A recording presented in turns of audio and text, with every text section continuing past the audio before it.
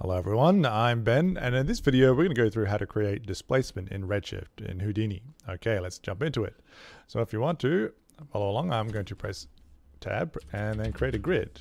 I'm going to jump inside that grid by double clicking it, and now I want to UV project on this grid so that it has UV coordinates. Press Tab, type UV space project, press Shift Enter. It'll move the display flag down and connect it up. Now I'd like to see if this UV projection is working how I think, so I'm also going to add a tab UV quick shade and drop that down, make sure it's connected up either by shift entering when I create it or connecting it up like I just did manually.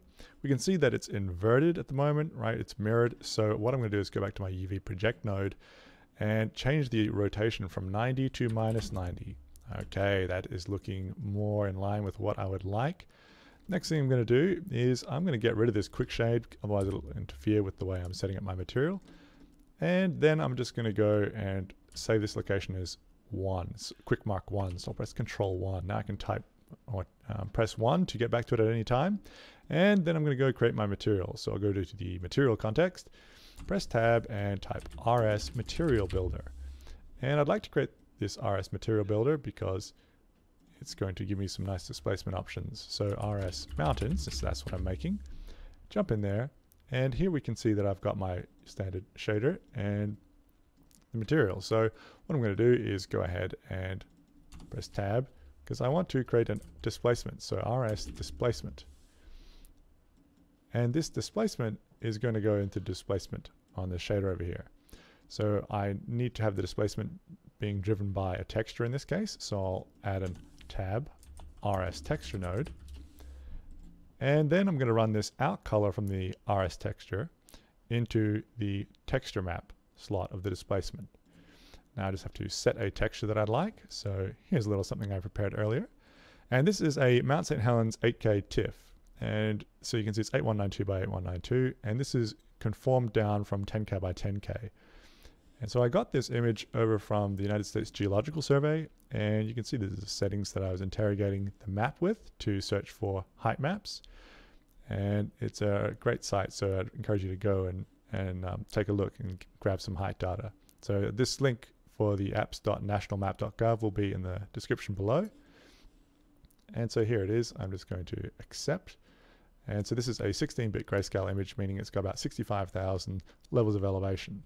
So there it is. I've got my material set up, and now I'm just going to save this location as Control 2 and press 1 to go back to my material. And I actually want to apply this material, so I'm going to go back to the object context, select the grid, come up to render, and under material, I'm going to choose under my material context, RS Mountain, accept.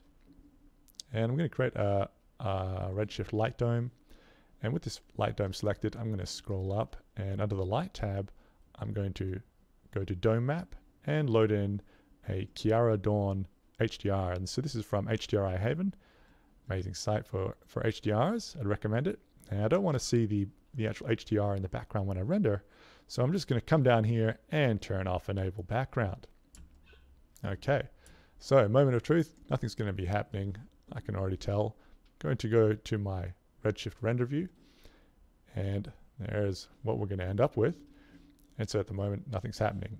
We need to select our grid here, and under Redshift, tessellation displacement, enable tessellation, enable displacement. Once we do that, we're in business. Okay, now it's just a matter of polishing it up and getting it how we like. I want to go ahead and move over a little bit. So I'm going to make sure that my camera 1, which Redshift is using, is locked to the viewport so I can move it around, and I'm going to go to the corner here where the Mount St. Helens should actually be. Okay, that's looking good, except it's a little bit too tall. That's more like Swiss Alps.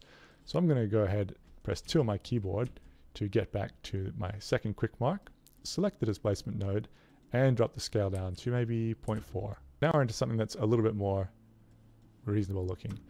And what I did lastly on this one was just to go over to my material context and set the base material or the diffuse down to black, just to pick up some more of